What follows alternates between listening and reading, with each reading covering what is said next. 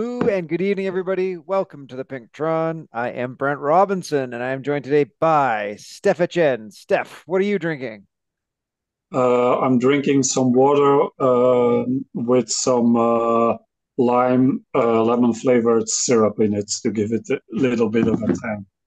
Some things, but Nice, nice. Also joined by John Keenan. John, what are you drinking? I'm drinking certified mushroom-free kombucha. Well, maybe there's mushrooms in it, but it's peach flavored. It's rather nice. If it's peach flavored mushrooms, that is no, we're just gonna say no. All No, right. We also have with us Craig Martin. Craig, what are you drinking? I am drinking nothing. Nothing? Even more Oh, boring. that is a Pinktron fail. Like we It can go is. all the no elk, all the rest, but nothing is like didn't bring their homework. We also have Sean Fogenberg. Sean, what are you drinking? Uh, I also have water with syrup in it, probably, but And also it's ethanol. a a blood orange spiked seltzer. So Nice, nice. I have lime bubbly because that's what was in the fridge of the office. Buble. Buble, yeah, exactly. The Michael Bublé style drink. So, um, yeah, and speaking of things that'll make you speaking of richer, Michael Bublé, things that'll make you richer, like singing like Michael Bublé. This week's HSRL is on Richmond. great, We're great. yeah, doing two laps of Richmond UCI World. John, I think you've raced, right? I did race it. Yeah, it was two laps of UCI, and by the second time we were climbing up Libby in 23rd, it was just a mishmash free for all of A's and B's and C's, and like you couldn't tell who was who. And it seemed I thought I used to be able to see the B's and the A's, the dots coming up behind you on the mini map or on your companion, and I couldn't see it this time. Like Huh. people would just go blowing by me, and it'd be like they were not on the map. Are you talking about like on the contour profile or on like the road part Well, on the little where it on the shows like little the roads as opposed to like the yeah, contour yeah, profile? Yeah, yeah, okay. right, right. And then on the companion app, usually you could at least see people like Yeah. different dots moving along behind you. You had no idea what color they were, but yeah. So on the companion app, you used to be able to see the color, or you should be able to see the You're color. right. You're right. And You can see the yeah, color on the companion. Yeah. Yeah. yeah. So But I didn't see them at all this time. oh, that's funny Which, because they were definitely those were definitely there the last time or when I did HSRL last. Well, I guess I didn't do last week, so it was 2 weeks ago. okay. Um, yeah, And I I did just do get an have. update today. So, Oh, okay. Well, but that should only be if this race was misconfigured so that other category no, because other categories were visible because you saw them. No, I don't know.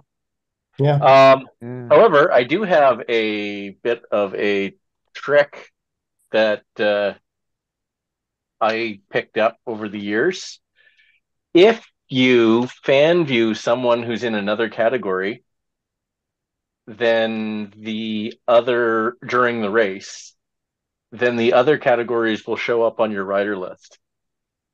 Oh, right. Oh. Even if you go Huh. back to yourself, Yes. huh? Oh, I didn't know that. yeah, interesting. So can you do it in the pens and then sort of get all the different groups on your rider list? I've never tried. I don't think so. I think you have to do it after the start, but I'm not Okay. sure. Yeah. I'll give it a I shot. usually join I usually join the pen too late to test that out anyway. Hmm. 10 seconds before race start. Yeah. Trying to see, I can't see anything in the support forums about that because I'm with you, John. I you used to be able to see those dots, so Yeah. Yeah, So you should be able to see those dots. It might just be that the groups came up fast enough that you didn't notice them. That Jeff. could be too, in my Yeah. oxygen deprived state. Yeah. Yeah, because they definitely hit just before there was a big group just before Libby is the first climb, and I Mm. tried to hang on to that, but Yeah. Well, and especially depending on your zoom level, right? That yeah, can Yeah. definitely be a factor. mhm. Like there is a, I don't know. I don't even, I know there's a way to change it. I don't know what it's set to. Wherever it is, I've just left it there. But if you're obviously too zoomed in, they may come right through that window before you even see Right. them. Yeah. So, otherwise, like like you were racing C's, it was a good group of C's, 20 finishers on Zwift Yeah, Power. 30 on screen, 20 finishers. So how did like, It I guess held there's, together for the first, you do the two sprints. I think a handful of people got dropped, and then the climbs really stretched things out into little groups of 4 or 5. And then it kind of stayed that way. Like I didn't see much change, at least in my group of 4 or 5. And then by the time we started approaching the second climb on Libby, some B's started going by, a couple A's came by. I think in somewhere in one of the climbs, I was just seeing people blow by me like I was standing still. But yeah, we where, had where, had a couple of opportunities to actually catch the draft after we got through the steep bits, but it didn't end up helping me, I don't think, because my group of 4 or 5 was able to hang on to whatever group was going through for about the same amount of time. And after they broke us off, we were still together. So that's fair. What yeah. I guess we should just say, so for the course for those who are uninitiated, the Richmond UCI course starts with about 8 kilometers or so of flat stuff where you're doing the flats around the top, and in that, so there's both sprints, the Monument Ave sprint and the real short one, right? Is that the one, or is it the longer Yeah. one the other direction? So the Monument Ave is you do the hairpin. Yeah, yeah. But the other one, the Broad Street, is that the other Broad Broad sprint? Street is Street. actually, I think, longer than Monument Ave. In this direction, Yeah, yeah. The other yeah, direction is the short, Yeah. short guy. Okay. yeah. Yeah. Yep. So it's the longer. Yeah, I've blown that before. I think it's going to be the short one, and then it's the long one. I'm like halfway through. I'm like, whoops.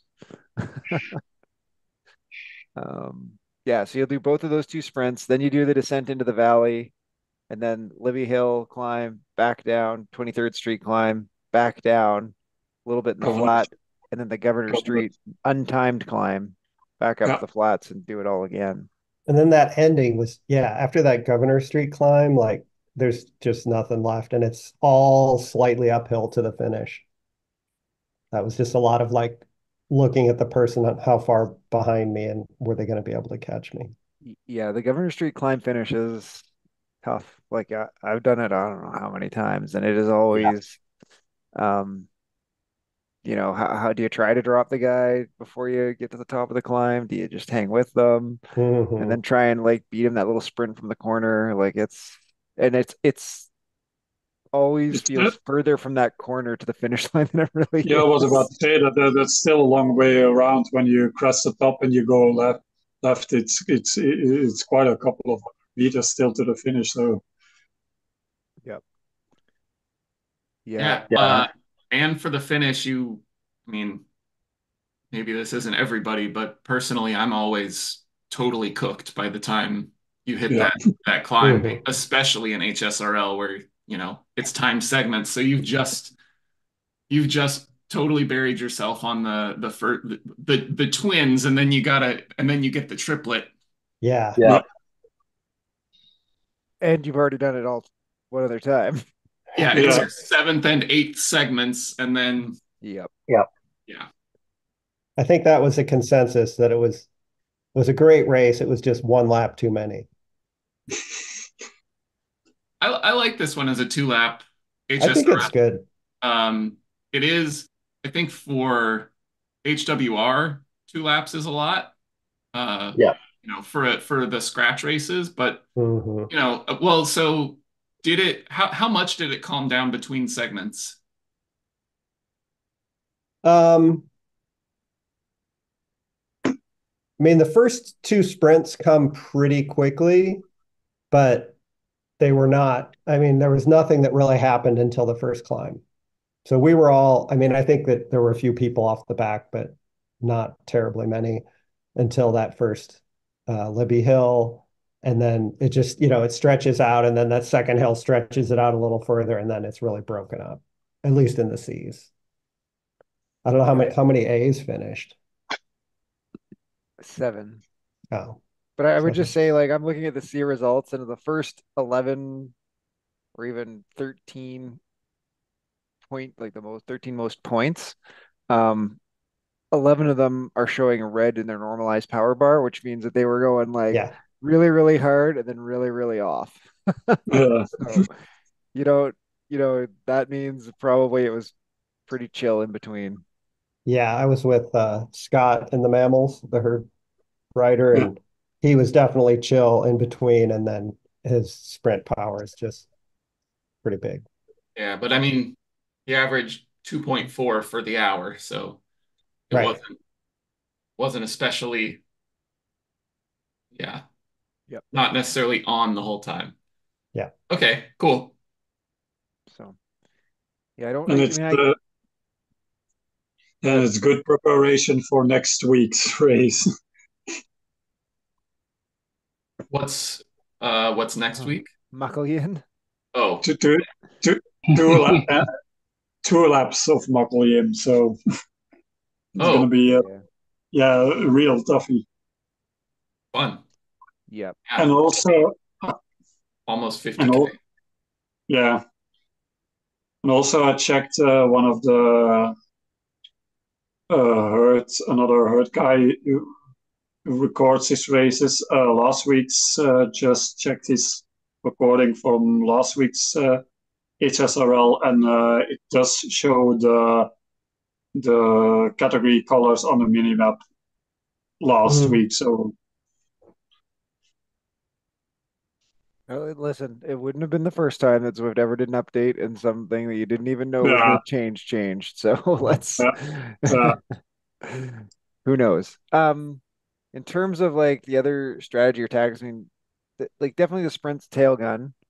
The climbs, like Libby, I'd say just get into the front. Like unless you're really, really gonna like dust guys on Libby, I'd say just be at the like be in the front group ish, like third, fourth, fifth wheel when you get to the first hairpin, and then go and you're going to be whatever you're going to be. You can't really tailgun from that point on. It's too steep and slow.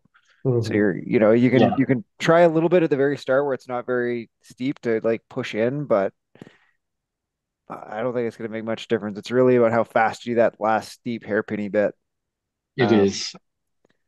and then 23rd, you can maybe slingshot through the group if you can get the timing right from the top, I think is the trick.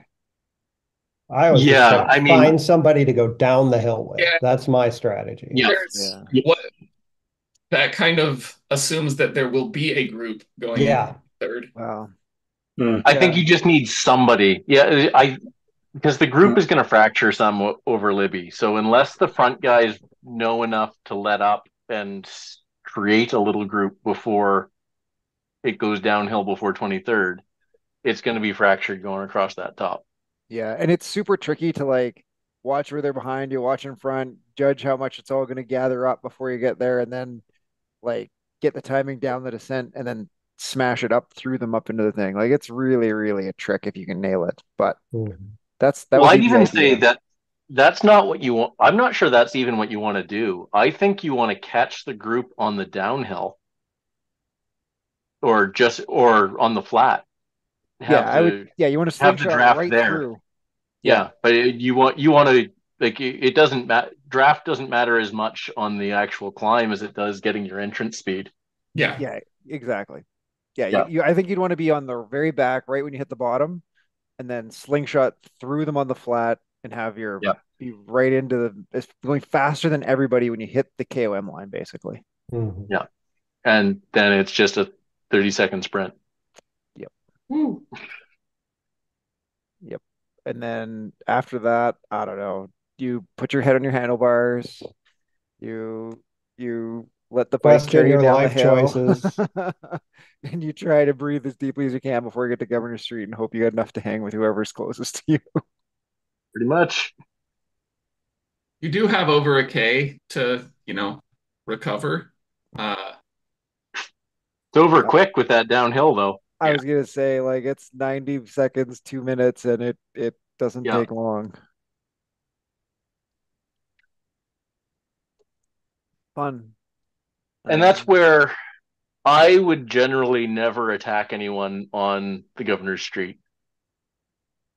Um, maybe for the finish. nope. No. oh, I you I bite will here. go. I might answer. I might go with an attack, but I would never attack anyone there. I would attack on the 500 meters of false flat as opposed to on the steep. Like at the end? Yeah, at the end. Yeah. Hmm. Yeah, it depends if I think the guy's a better sprinter than me. Yeah. If So anybody that's a better sprinter than me is probably a better climber than me too. well, that's probably true for me too, frankly. But I would hope to maybe potentially catch Yeah. them a bit off guard or something, especially when you make the turn. So like the Governor Street climb, like it starts like up at 3-4%, then it hangs a right, and that portion from when it hangs a right before it hangs the left to go back up to the end.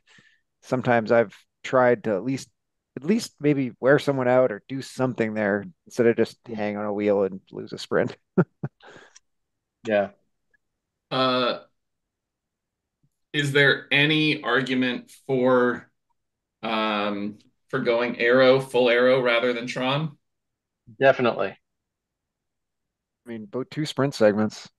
Two sprints and the And um 23rd. 23rd is it's steep, but you've it is a lot about your entrance speed. Well, assuming that you can actually hold it as a sprint. Um, Well, as long as you can sprint for however long it's going to take you to get up there, 30 or 35 seconds or whatever. If you can hold, kind of your double FTP or better for that long, then yeah, it's about speed. Well, and you're going to be doing your entrance speed is usually in the 60 kph range, mid Oh, easily. 50s. Yeah, Yeah, easily.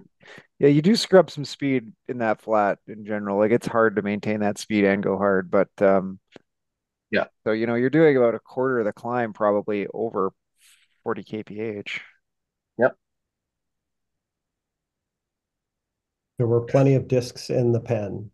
I'm just saying, I have, we've all done this route a bunch of times. If you don't feel like you're going to be able to hold 500 plus watts, because it's the fourth and then eighth segments, like I've seen lots of people who, you know, would normally be able to do a 28-second climb up this, do 45 because it's Because you're just done a whole bunch of work. Yeah. yeah. Yeah, I mean, there's arguments for both. I think pick whichever one you sort of feel comfortable with. I mean, I just know like those sprint Yeah. segments too. Like you can easily move up one or two places on the. Like I know the arrow to With the just the Tron two, doesn't just make the that much 200s. difference. Yeah. So, Well, Exactly. just this was just something that came to mind, in HSRL in particular. This is less so in a lot of races where you've got FTS because you've got a bigger group and the group is actually moving. But a lot of times in HSRL, especially now, like a couple weeks ago in the Coast Crusher, was those sprints, there was a fight backwards, yeah, off of the group. Like we were hitting the sprints at 20, 25 kph. Uh, At which point I don't actually, and so those ones were longer, so this may not be the yeah, case for those. But if you end up in a race where there is a fight backwards to be off the back of the group, it turns out that I would actually say the acceleration of your bike matters more than the top speed of your bike. In which case, a lighter aero bike, a Tron, might actually gain you time relative to a full arrow. I don't know if that's true, but I can see an argument for it. I'd have to see the curve. Yeah. Yeah, I understand what you're saying. You're not wrong on the physics, but yeah. I don't know where those lines intersect. I mean, like realistically, what do you think? Like, let's say the group is doing like how fast do you think your group was going on the flats, John? Like maybe 40 kph? Yeah, probably. I mean, no, probably not even that. Like it wasn't No. as, I mean, that's kind of a what I would call a strenuous TTT speed for me. Okay, so more like 36. 36, yeah, Okay. maybe. So Yeah. like at 36 at like what were you guys doing? Like maybe 100 and maybe 160 watts, okay, I was gonna say 180. So like the 180 difference is maybe. like Yeah. on those flats, maybe you're on a Tron, you'd have to do 163 watts, and on an arrow you do 160. Like that's really the difference here on Yeah. anything other than the sprint timing. Yeah. Hmm.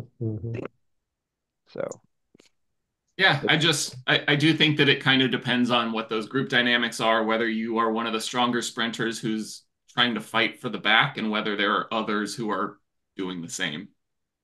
Yeah. And how big the group is. Like by the second lap, we only had five to play with. Yeah. Yeah. so Cool. you can't. You're probably not gonna screw it up too bad either way if you're either on full arrow or Tron, and just if you think you're gonna be able to sneak a couple extra sprint points, that's probably the tipping point on to go at full arrow. Yeah. Otherwise, if you're probably think you're going to be mid pack on those and maybe close to the front on the climbs and close to the front of the whole race, maybe there's a Tron in there instead. But I think it's very much that Tron or more arrow, or if you don't have Tron, the most arrow thing you have. Yeah. This is flat for almost all of it. Yeah. Yep. Yeah. There's no case for a climb or anything like that. No. Good. All right. Well, hopefully everybody gets out there and has a smash at it. That is one of the best. Like it is a really good course, Richmond. I know that flatbed can maybe be a bit boring. I'd actually think it could be. Like, I know this is like to real life, but if I was designing it, I'd probably design it about a kilometer shorter, I think. Because it's a bit Yeah. long, but other than that, it's a really good course. And make it a nice downhill ending. Yeah. At, at least at the hills at the end, because that Fan Flat course in terms for ladder racing or is just the most boring thing ever. Well, I mean, yes and no. I find on ladder racing it sometimes gets really interesting because people start throwing attacks at random places. Yeah, that's true. But in our last race, there's a bit of a drag, 2%, and our last race we were evenly matched, so nobody could break away from each other. So, Yeah. Yep. but yeah, I've seen things on there as well with ghost play if it's selected as a power up. So Yep. Good, good. All right. That will bring us to herd beginner racing. I'm looking at Sand and Sequoias this week. yep. It looks like full up for A's and B's, the subcategory, and then 2/3 of a lap for C's, which, if I see from the post, finish about a kilometer after the top of Titans Grove. Right, so I guess so you're gonna do the whole desert first and then the climb up Titans Grove? Mhm. Yeah, Okay. yeah, yeah. So courses, deserts to up until LAX, Colby Saddle Springs, entering Titans Grove first bit with the roll ratings. Then you have is it the forward one?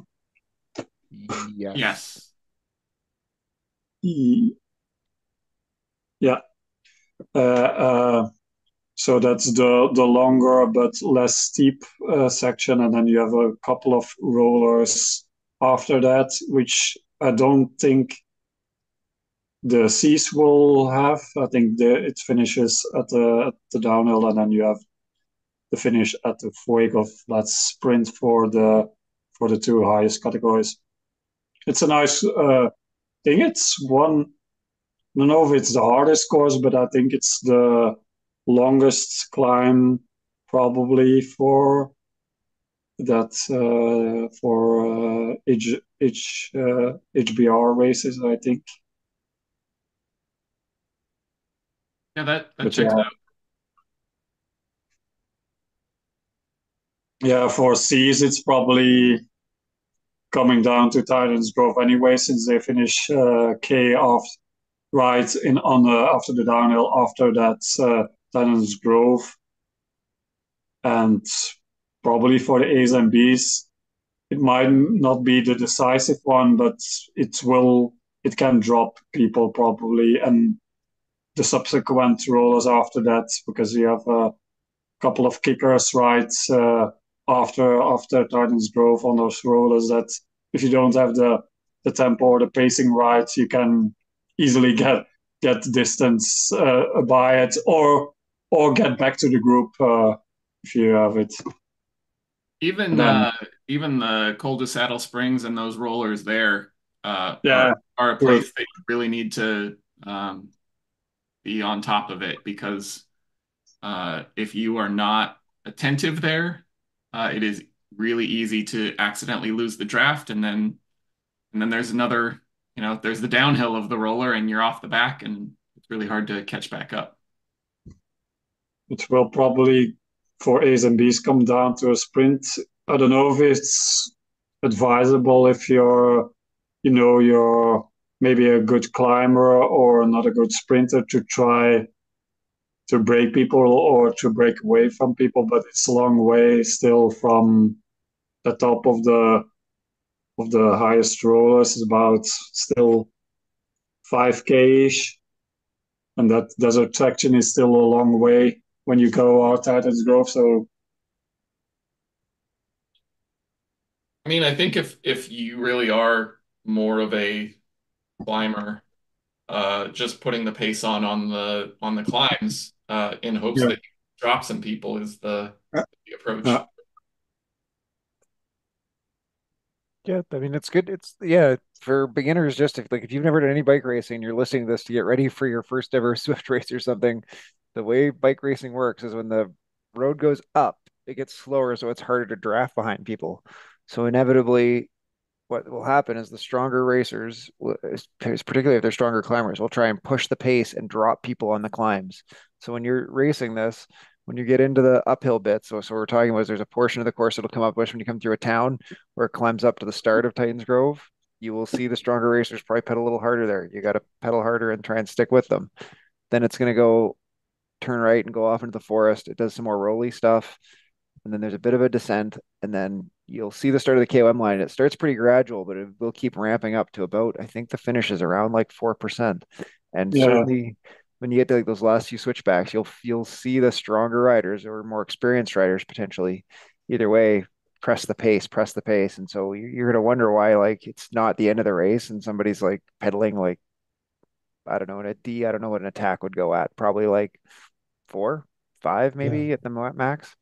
You're going to wonder why are they, we're 5, 6 kilometers from the end of this race. Why are these guys pedaling so hard? And the answer is that if they can shake the weaker riders up there and only go through there, that group of 4 or 5 will probably be able to pace away and keep sort of the rest of them off and potentially even, I mean, um, solo it away. But generally speaking, what they're trying to do is like sort the group out into like, all right, just the people who can pedal this hard at this steep level will make the final group for the sprint. And so anyone who can't maybe keep up with us here, they probably won't catch us by the end if they can beat us just in a sprint. So that is the strategy you're going to experience.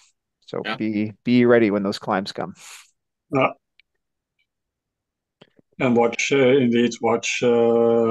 numbers on your right side. If you see the watts per kilo is going up on those sections, it's time to react.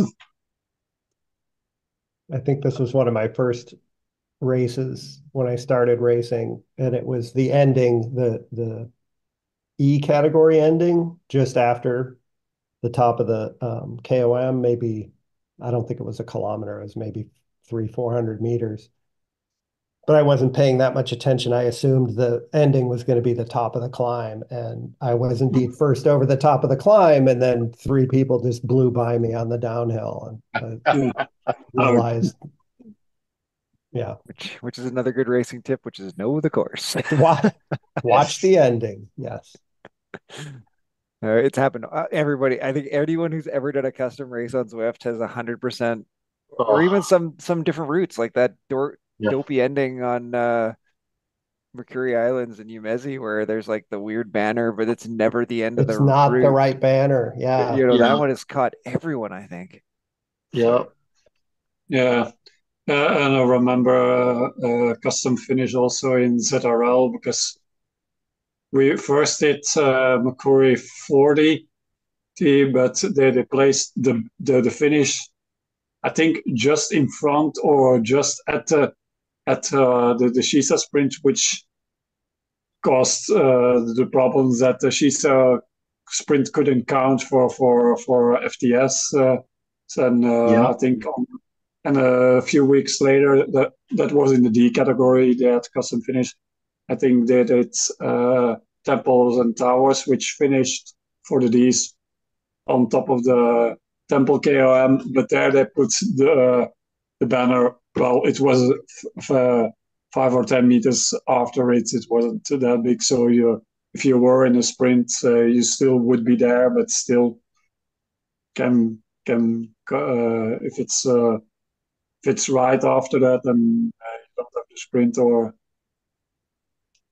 And also with which I remember from James Bailey mentioning with the steering, if it's custom finish based on distance, it can mess up people because if you cut corners or something, the distance is calculated on your rider, so Yeah. your finish could be at a different point than a rider without steering or with steering who hasn't steered that much. So can create some, if you're in a group or in sprint, create some weird things. I haven't seen it before, but Yeah. No, and that's I think you gotta avoid using custom finish until that gets fixed. Indeed. All right, that will bring us to the climber's gambit this week is epic reverse via 29 kilometers on Yeah. yeah, climber's So gambit. yeah, uh, yeah. this is this is one of The the only, courses that there or one of the climbs that doesn't have a nice short. There is no course that gets you to that climb any quicker than this. Uh, there aren't really any climbs or any courses that do this whole climb. So they just added the Oof. mountain mash, but it doesn't do the beginning. You don't go through the KOM start. So this is one where get your warm up in on the route because you've got plenty of Yeah. time.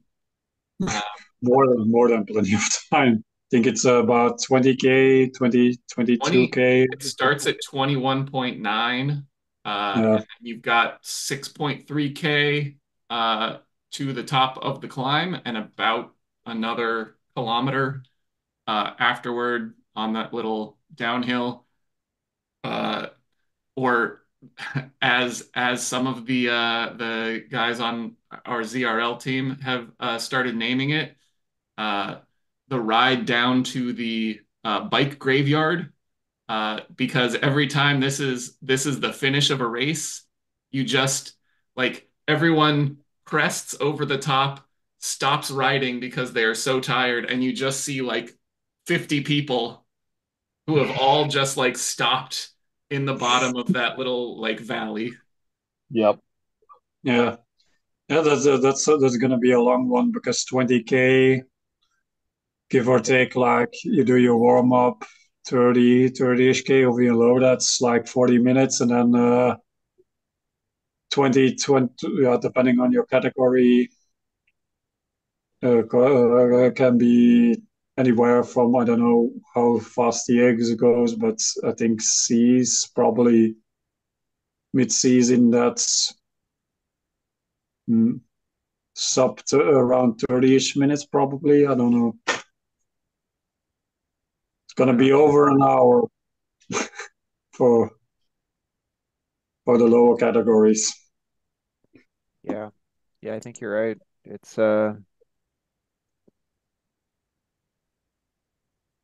yeah, you shouldn't need to warm up first. You should have space to warm up. Remember, it's only time through the segment, so you don't really need to be with a group. It doesn't matter. Draft is off, Yeah. so none of that matters. So fast Bs should be in the 20-minute range for the climb. So Brent's done 1956, Chris 2045. These were probably let me look at yeah, so those were both in the ZRL on the Climber's Gambit course. So probably, faster than you would be able to do uh, in Climber's Gambit, in Herd Climber's Gambit. Yeah. But so, still somewhere in the low 20s.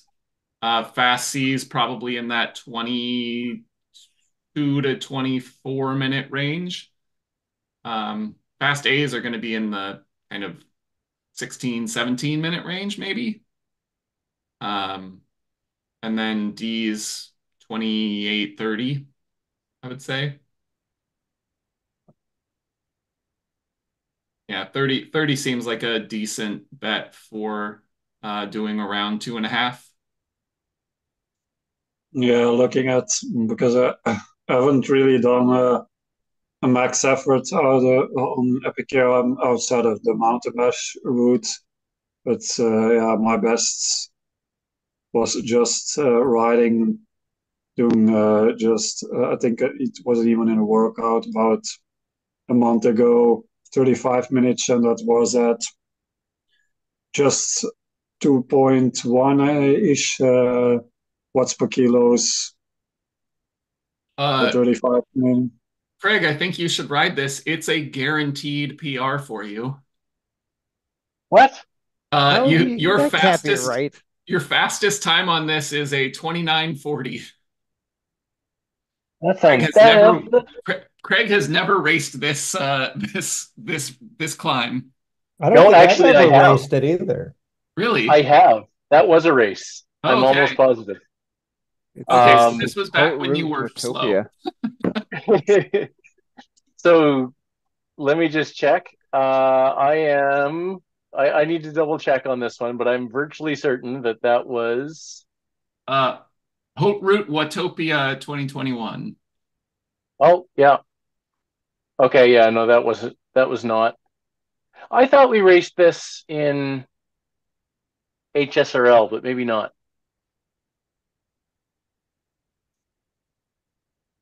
Yeah, I don't know.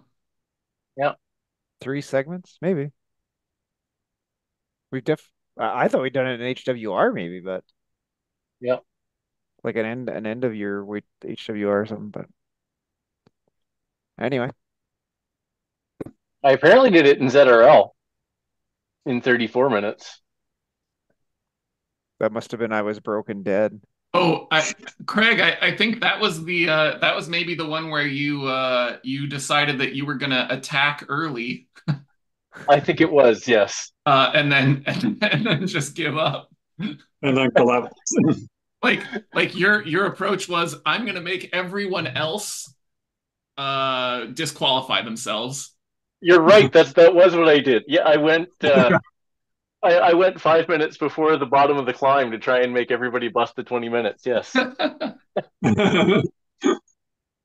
Did it work? I don't think so, but it was fun. They just waited till the climb and then got you. I think that a few guys did come with me. Oh, there you go. Yeah. Good. Well, second last race of that particular series of Climbers Gambit. So with the last one being the Alp. So, get your 20-ish minute climb in now before you've got your hour climb next week. and I Yeah. guess the only other thing to say about Epic Reverse is it is like rollier, right? There are a lot of spots on this course that go down, right? Yeah, yeah. You do Steve, the Really just two, but yeah. yeah, There are two downs and another two flats, two or yeah, Yeah. three flats, and then the beginning has that long, the bridge, which is Yeah. just a long like 3%. Uh, so yeah, there. I think the course that maybe is the most comparable is the Innsbruck Reverse, Yeah. except with Two not the reversals. Yeah. steeps are not as steep. and it doesn't, and Innsbruck doesn't have really a downhill because I remember Yeah.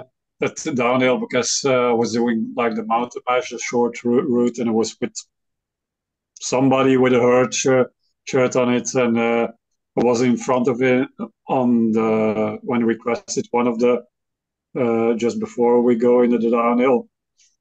I set a bit of a pace, but I didn't full send it. He just passed me and like a couple of seconds before him on the crest, and at the downhill, yes, a couple of seconds in front of me. So yeah, can be, but yeah, it's Climber's Gambit, so it's just probably looking at yourself, and you'll probably be spread out anyways Oh too yeah. far with that big lead in. By the time you get to the start of the climb, people are going to be several minutes apart. Yeah, Well, and this is the race series that's for you. If you find yourself not being able to get to meetings on time, you can always just log in half an hour before, and then whenever you show up is your race. So, yeah. Yep. legit. All right, that will bring us to the herd of mountain goats, which is La Reine this Oh, week, which is La Reine is well, it's so not it's it's not fan top. not It's Ventop, two I'll give you thirds of that. Ventop. Yeah. It's two Well, thirds of Ventop. not just two-thirds of Ventop, but apparently I was just looking. It's so it goes to the pens and you go through the intestines Yep. Yes. Yeah, and then up around a bunch Up of petit. the balloon up at fields. DKOM and Yeah, then Yeah. take a left. Yep. Yep. Yeah. And then yeah, then you do the first two-thirds of Mont Ventoux to the chalet. So I still do not have this route badge. So it is possible, nor do it I. is possible that I jump into this and ride it super easy, potentially still win because I might be the only person that shows up. Yep. they say super easy. I mean, it'll just take you so long because that climb is just Oh forever. yeah, I've got a endurance ride planned on Sunday. I can go out and ride it 2 watts a kilo for 3 hours. Yep. Well, have fun. I don't know. I don't know I guess I'd say what are the tips? Bring a climbing bike. Don't yeah, go hard until at least the start of Petit KOM. And frankly, I would not even go that hard. Like No. maybe threshold, probably 90% of threshold, maybe. And then don't really worry till you get to about kilometer 12, I think. Because there's kind of like even then there's a little flatter bit that starts, and then Yeah. you kind of make a turn and the climb starts in earnest. Then Yeah. you should probably start finding your whatever whatever it's gonna take you from there to the top that much power, and just go with that much power till you get to the end. But I mean, really, this is a lot like racing road to sky. Yep. It's a little bit different, but you know, going through Les Intestines a lot like going through the jungle. Yep. And yeah, I mean, you've got ups and downs. You don't have the downhill, but you're not on dirt. Not that dirt's as slow as it was anymore. And yeah, I think you're right though, doing from the base of the Petit KOM, like if you're doing 3.2, it probably takes you about an hour to get to the end from there. Yep. yeah, and I think it's also a nice because I remember the Petite KOM is a nice warm up part of the climb, but because it's not very steep, I remember if you do the actual vent up, it's steep right away. There are some flatter section in it, but you can use Petite KOM to find your climbing rhythm, and then once you're on top of Petite KOM, the higher percentages start. So you would have your whatever your 5 to 6 minutes effort on Petite KOM as a warm up to get in your climbing rhythm.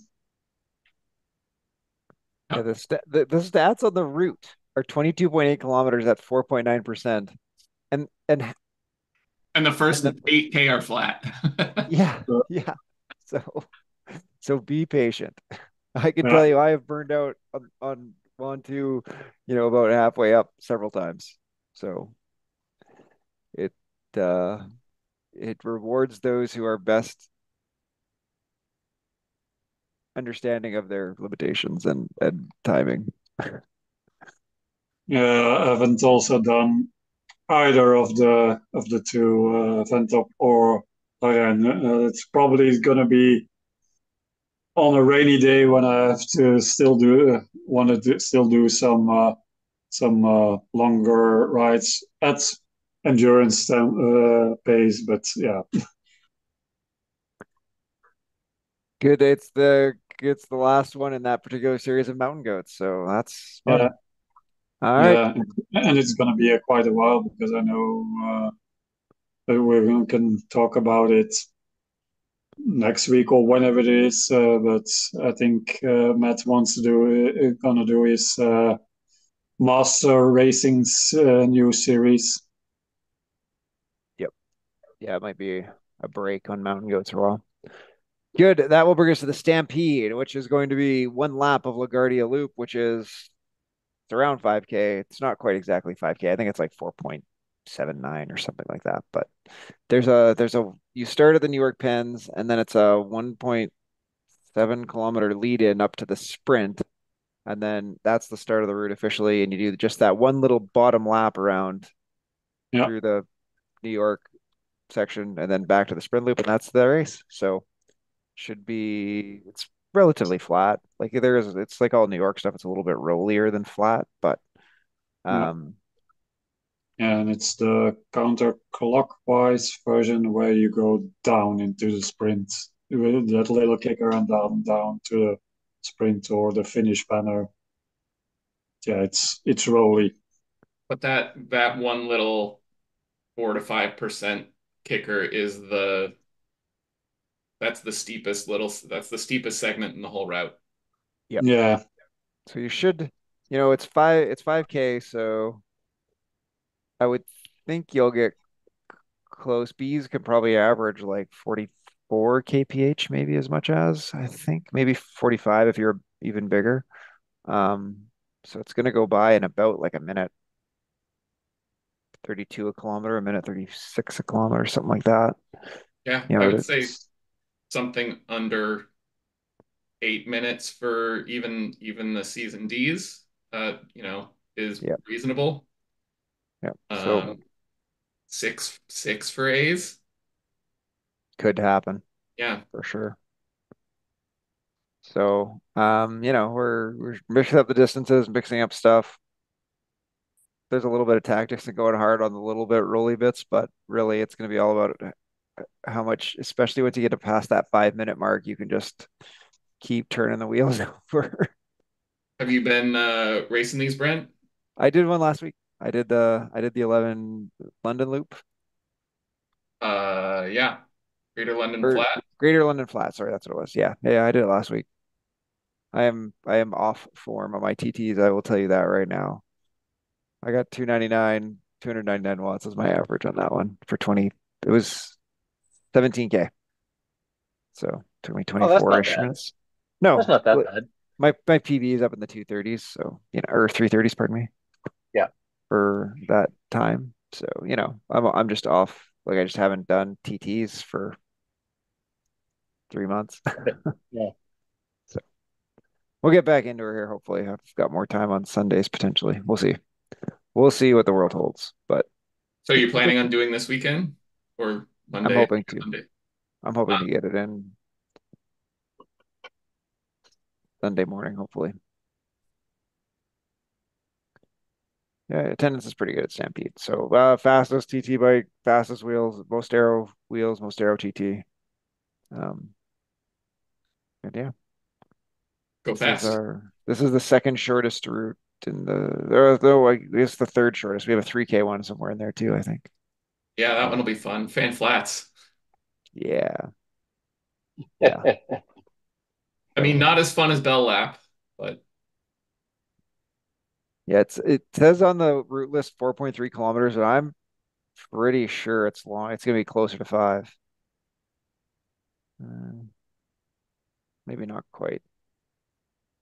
Anyway, we it, count it, it. it's between 4.3 and 5. Let's put it that way. It'll be under 5, so when we're talking about this timing, note that. It's supposed to be the 5 in the sequence. Mhm. All right, that will bring us to the bullseye this week is Volcano Circuit. Volcano circuit counterclockwise. So One of the classic bullseye courses. one of the classics, and it runs. So this one runs the same way as it always did. So the lead in doesn't count. It's the end of each lap, and that's it. And it's And the two staired finish this direction. yes, So yeah, you've got that little punch up into the volcano and then like a couple 100 meters of flat in the yeah, volcano before another little kick to the finish. yeah. And it's hard to completely win it on the first step, but you've got to go hard enough to not get dropped. Is pretty much the way to go here. And yeah, I mean these get hard. Yeah, I've definitely lost it there uh, Yeah, several times by not going hard enough to stick with the people who were fully sending it there. but then you can get dropped by going too hard and getting dropped through the actual banner. Yeah. So no, it's a fun little course. I think for Bullseye, I probably prefer the other direction, but yeah, it's a good route. They both work. This, They actually race very differently for Bullseye. yes, I think that's right. The sprint finish is this is a longer finish than the other one. The other one is almost you got to be a little more patient and wait. Yeah, yeah, it is. You wait and wait and wait. You're like, I need to go. And So yeah, it's 6 laps. This will be a fun one. yeah. So it's five. So the first time through the banner doesn't count. Then the next five are 50 points each, and then double points at the finish. And Might can you see people outside your category? Are you racing Yes, you can. with them? Yes. Yeah. Yeah. So it's the same as HSRL with the 5 minute gap. Okay. So the faster categories may or may not come through. Depends on how they're try racing this it. one. Between just attendance and the way the race shakes out, I find the A's don't tend to come through the C's very often, but the B's, Sometimes do. Yeah. depending how long those laps and stuff are, it's pretty Yeah, killer. that's I think Yeah. the bigger thing is like, okay, that's generally true, but it's a 10-minute gap, and Yep. these are a 7 something minute lap for the Yep. C. Like, Yep. yeah. Yep. But the C's almost always catch the D's because Oh, usually the C's are the biggest group. Mhm. yep, Cool. yep. Although from what I've seen, because one of my teammates, Ernst, has been doing these, and its last couple of 2 weeks, attendance was pretty low in the EU slots. The about 5 minutes for it's going to be 7 UK time. That's I think race two, Yeah. or it's been five. It's race number two. Yeah. Yeah. So actually, The worst slot was slot 4 this past week. So I actually don't know if there was some sort of glitch in Zwift at the time because every rider dropped out within what appeared to be a very short period of time based on what I could see in Zwift Power. But every rider dropped out. So Hmm. there were no finishers. Wow. That's But Yeah. yeah, but it has some fun tactics because seeing it on the Zwift Power because Ernst was a DD, he was Yeah. like at the first sprint right after you do the downhill through the which was on Coast Crusher last week. He had like almost minute 45 down on the leader in the D category, and he won the race by over 6 minutes. I think he Yeah. caught him because Ernst is. Yeah, he showed it today in our ladder race. He can get dropped pretty easily, but he has consistent power. And at some point, I think the the seas caught him, and he was able to tag along with a couple of them. Probably that's the reason why that other rider probably blew up and lost like 6 minutes on him. So Yep. Yep. Anyway, so yeah, anyone with any ideas on revitalizing Bullseye? I did have somebody suggest moving the time of race 1 a little bit later. So make it, I think, 7:30 p.m. East Australian, which makes it 5:30 in the morning East Coast Americas. So that might yeah. help that slot. But anyway, I don't know what to do about the I was about races. to say, Race 4. Yeah. yeah, because Yeah. race 2 is at almost peak EU time, at least for UK. 7 p.m. is like Yeah, we can do a little bit of timing. I mean, I think the other thing that I know I don't want to like, I think it's intimidating to a lot of people when you do the ones like Coast Crusher that are like 9 sprints. Like, I think we got to yeah, stick to like Yeah. the kind of one and sprint also per lap, and the lap is something like 3 to 6 kilometers long. Like Well, doing those ones that are, that was actually one of my thoughts is to kind of go back to the original Bullseye format. Have it, yeah, multiple laps, kind of crit style with, yeah, and yeah, probably reduce the number of courses, maybe make it a little less interesting for the people that have done it for a long time, but kind of have a real definable theme on it too. yeah. And I mean, I mean, what I think the other thing is if we pause some other races and stick it into the weekend and then take some breaks on stuff, like that's the other longer term Yeah, the solution on stuff is, Yeah, I mean, honestly, I like having one series midweek too. yeah. Yeah, I think it's worth trying to come up yeah, with a format that'll work midweek. Because I think the other part, I mean, it's not an issue at this particular moment in time, but of course, a lot of people still do Thursday TTT, and then when you've Yep, got, there's a lot of different series that run on Tuesdays, and so, yep, having someone go to, all right, you're gonna do a 9 sprints and 30-minute race on a Wednesday, like there's just a yep. lot of people that are like, I'm not, I have other things I'm doing that aren't that. Yeah. So, yeah, that was probably a little ambitious. I wanted to try it. I hadn't We've actually raced that course until after I scheduled it. So, lots of other to be people. honest, yeah, It's not the first time, it's not the first one, so there's no, I don't, yeah. there's nothing wrong with the idea.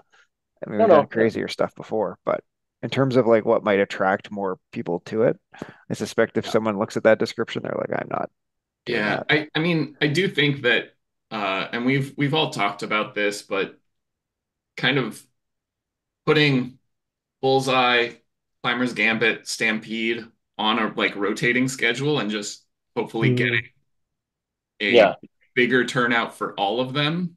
But like, this month we're doing Stampede, this month it's Climber's Gambit, this month it's Bullseye, uh, might actually get Yeah, people more excited about the variety of, this is the thing that we do this yeah, month. yeah. I, I, yes. We just need, yeah.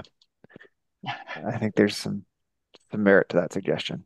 Good. All right. That is the week of herd racing. That brings us to round the horn. Sean, why don't you introduce round the horn for the week?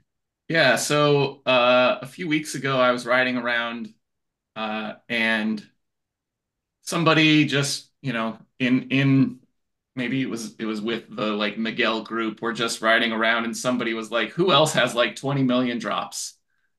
Uh and actually several people in that group were just like, I have more drops than I will ever use.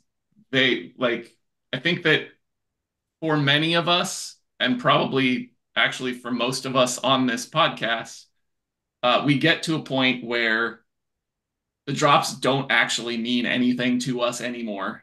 I personally have, I think, 23 million drops and haven't bought anything in 20 levels, 30 levels, maybe even 40 levels at this point. Like it was the Cadex wheels, or yeah, the maybe not the Cadex wheels. I think it's the Cadex.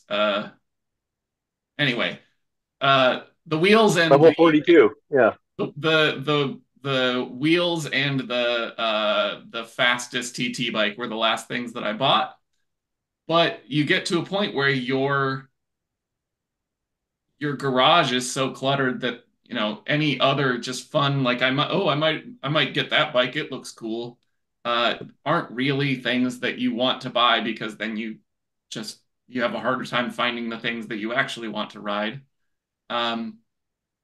So I was just interested in thoughts on, okay, they've introduced this virtual currency and then don't give you anything to spend it on. What would you like to be able to spend your virtual currency on? Do you Ooh, want to ooh, go? ooh. All right, Craig, give her. Suggestion number one, custom paint on bikes. That was 100% going to be my number one suggestion too. Okay.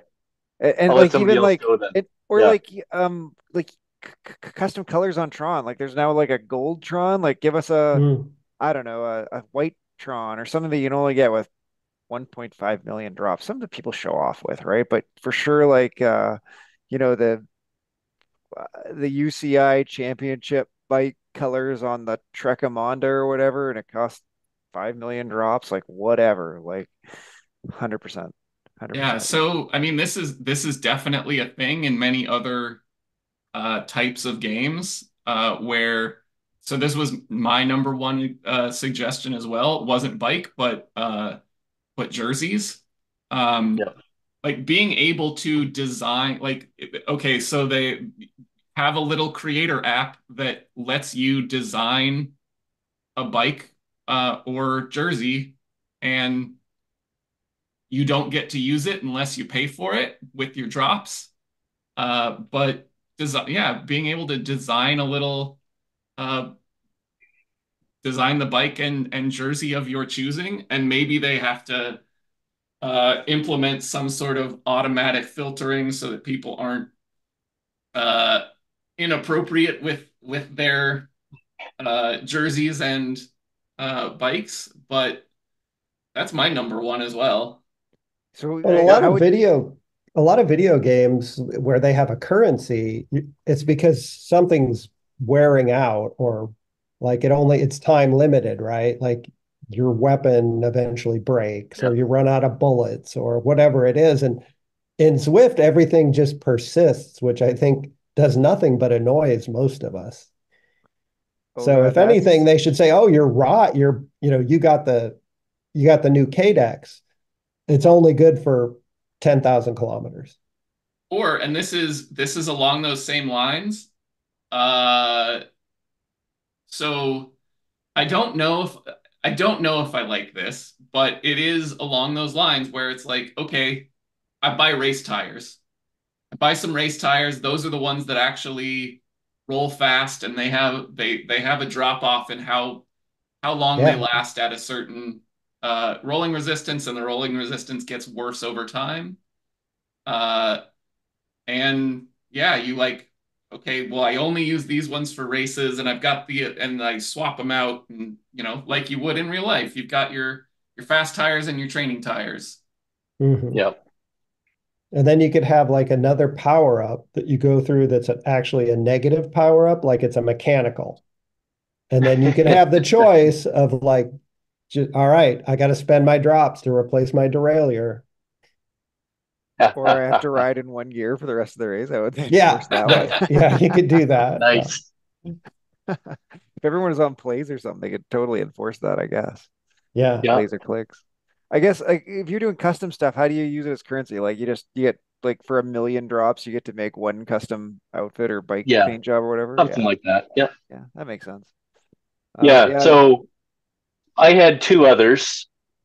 So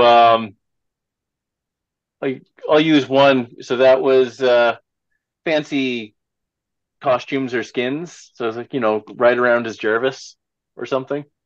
Yeah, a la Warcraft. Yeah. Yeah. the only thing I'll say about the custom skins idea or jerseys or whatever the trick is I'm prepared to accept the limitation that drops are for buying equipment and Fair. leveling up and other sort of participation in particular events gets you cosmetics. I'm prepared to accept that dichotomy about what things will do what. But there's no reason it has to be that way other than Well, you know swapping 3 lines of code probably. Yeah, I well, mean and the difficulty of that really is that okay, so then give us something to spend it on. Yeah. Uh, yeah. give us equipment that makes it more interesting.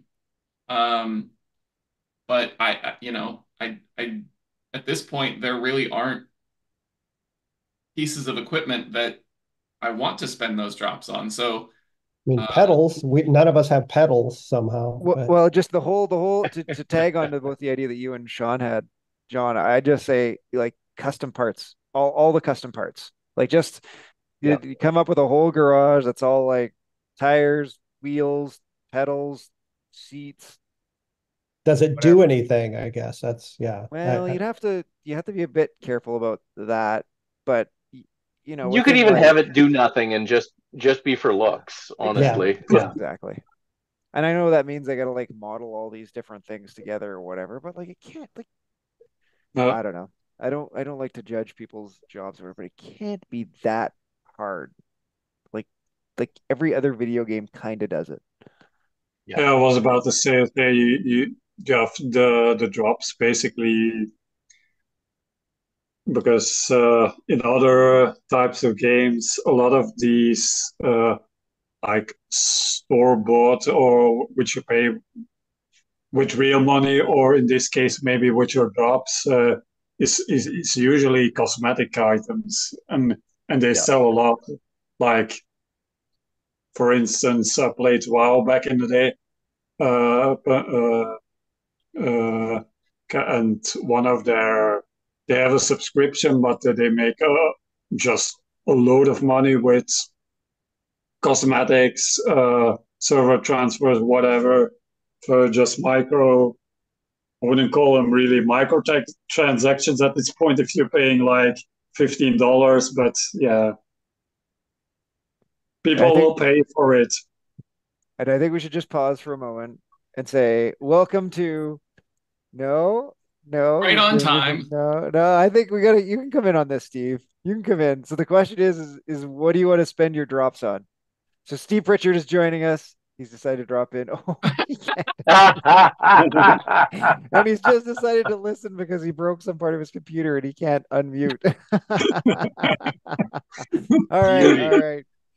So, all right, we'll carry on. We'll carry on. So, yeah, I mean, I guess the only thing I could maybe say is I think, given the recent, like, listen, I agree with you, Steph. Like every other digital media property in the world that is interactive stuff makes money off selling in-game Yeah, I stuff. wouldn't.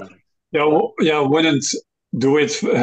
Seeing the discussion we had last week with how people are up in arms about a five whatever currency subscription upgrade, but if it yeah, goes to, if it goes to your drops, which you basically do, you have to work for to get the drop. So yeah, then it would make sense.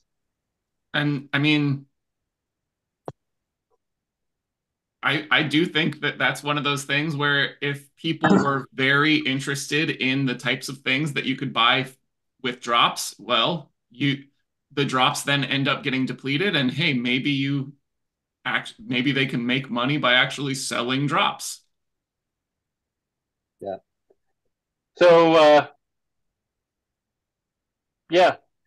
Anyway, I did have one other thing, or Yeah, well, yeah. two other things, but one's sort of covered as far as other things to spend our drops on. What else you got? Give her. Different color fire socks, Ooh. pink flames. Yeah.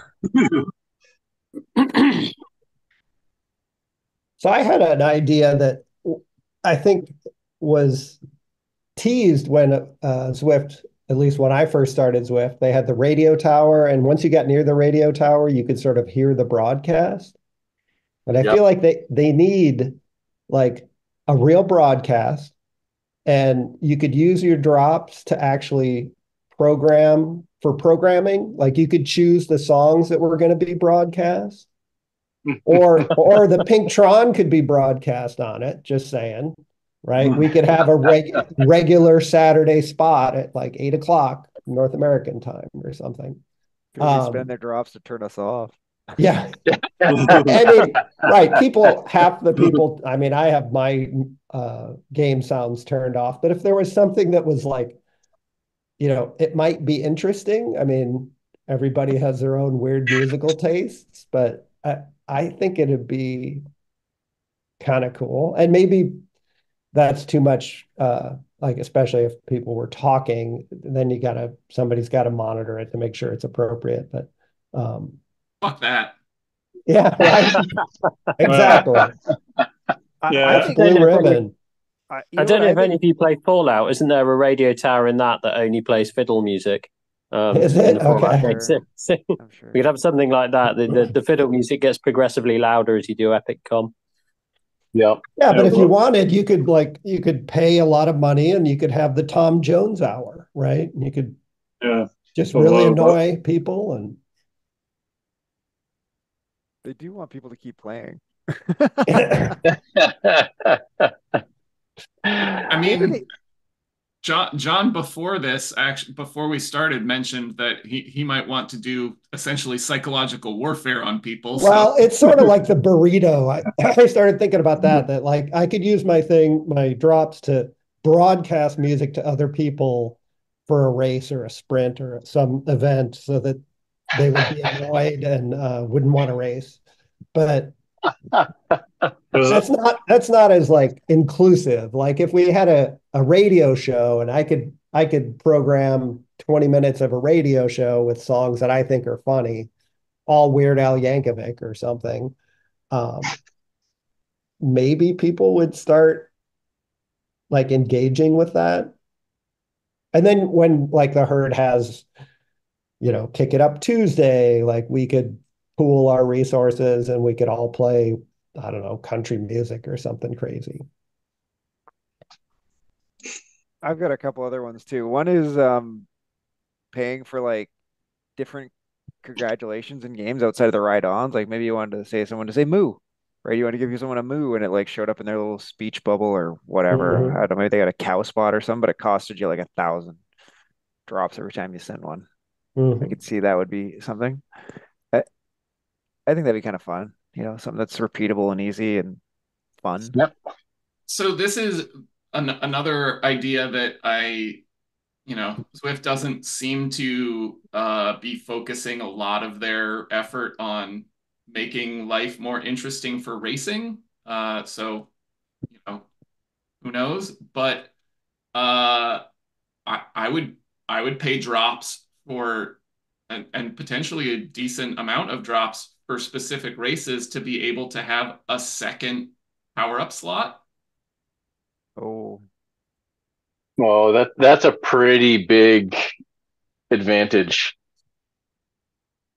It doesn't mean that you get to use two at once. You still have to pick which thing you're deploying, but being able to save one you basically. get that only means that you get one extra power up over the course of the race.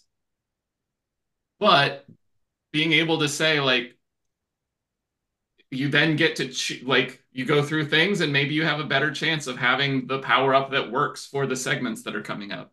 And That Mm. makes I sense Yeah, for the race. Like 5 being million able to drops per go, race. being able to go draft truck and then arrow at the end of a sprint at a on a sprint finish is a pretty huge. like Ghost, Yeah, make it so that you can't do two within a certain amount of time.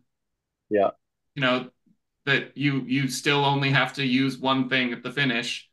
Uh, yeah, but I don't know, that seems like something where I would spend drops on that for like, okay, it's maybe I only do it for ZRL or races that are important depending on, is it Well, is it a 2 million drop thing? I suspect something that would only be implemented in like the herd monthly race series, like something like ZRL, they probably wouldn't put it in because they're trying to drive teams and all that. But I could easily see in like the bag a badge series for the month or whatever that, okay, and this week as part yeah, of bag a badge, we're gonna have you can acquire a second power up slot with 1 million drops a race. Yeah. yeah, Yeah, yeah, I could. That works. The other one in racing that I was gonna go with is entry fees. Like you want to get in these Mhm. races, you got to spend drops. So you can't do all these unless you've sort of accumulated a certain number of drops just to like. I mean, you don't. I mean, in video games all the time, right? There's like kind of level gates and experience gates and stuff like that. So effectively, it's like I know it's a and or you gotta do so many other workouts or rides or whatever else to accumulate them, but it would drive people into the rest of those other things that aren't races, right? It would drive people into workouts and groupers. I guess you yeah, earn races too, but you know what I mean? It would be a way like yep, if you want to participate in this race series, you're gonna have to earn 4 million drops otherwise, and that's gonna drive people to engage with the thing. And it keeps For me, like it'll keep out the I mean, who knows? Maybe people will just come with bots that turn their thing to gather up the drops to do it. But it'd keep yeah, out some of the like Z powered nonsense that people just show up and blast into a race too yeah. I mean, you're never going to be able to do anything about the people that are to try trying to to cheat. break things on, yeah, trying to break things on purpose. Yeah, But yeah, that would, keep the people who it's their first day, they show up to a race and then ride at 400 watts for the entire race. yep, exactly. Well, there you go. That's a free consultation for you, Zwift. All right, Steve, we gotta go. We at least gotta get you in for what are you drinking? I've just had a cup of tea, mainly because I missed the start of the Tron busy week of work and just fell asleep on the sofa. The dog has not decided not to even shift and wake up in a Oh, good bit of video call for podcast action there for everyone. that's good. That's perfect Pinktron action, honestly. Well, that's good. I think those are good ideas. And um, if you work for Zwift and you listen to this, James Bailey, there's some free Probably the ideas. only person Yeah, I'm in sure the that's chat. accurate. I'm sure that's accurate actually. But maybe someone else will listen to this and they'll put it in the comments. I say that was a good idea and we'll get some positive momentum. I don't know. I Yeah. don't know, but the drop system could definitely use some other options, 100%. So I think on that note, we'll say thank you to Sean Fogenberg, thank you to John Keenan, thank you to Craig Martin, thank you to Steph Etjen, thank you to Steve Pritchard for coming in, and thank you to Steve's dog for having a nap. And we will say thank you to everyone at home for listening. Thank you to everyone who's doing herd races. We'll see you out there racing. Moo and good night. Yeah.